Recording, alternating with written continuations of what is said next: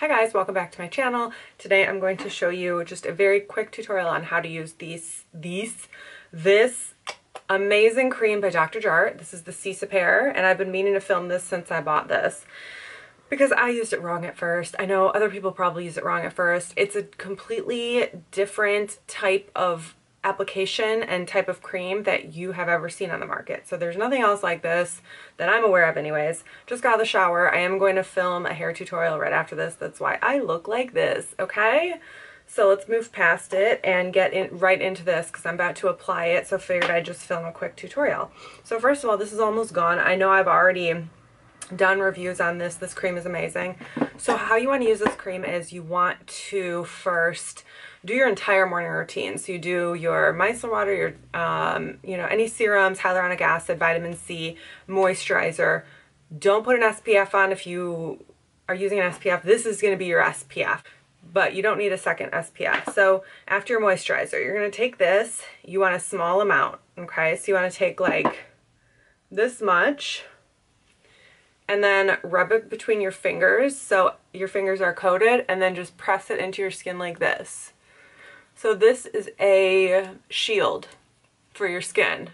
It is a combination of different emollient oils, essential oils, extracts, or it's very herbal. So you feel like, and Dr. JART is a Korean brand, so you feel like you're like putting like herbal medicine on your face.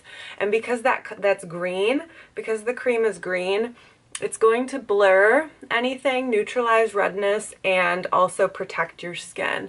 But you have to apply it the right way. You see how I'm applying it? It's very thick. It's like a paste or like a putty almost. And then I take it down my neck just like this. I put a separate SPF on my neck because this is just too thick and goopy to apply on the neck area. So that is that. And then after this is what I use as my foundation, because this is kind of like a it's a color correcting cream, and I'll just put like a little bit of concealer with this and then some powder, and then voila. But it leaves you with like a really nice sheen. It neutralizes any redness, and it's like the baddest cream ever. I'm obsessed, if you can't tell. Okay, so that's it. I'm gonna hop into this other tutorial, and I'll see you guys in the next one.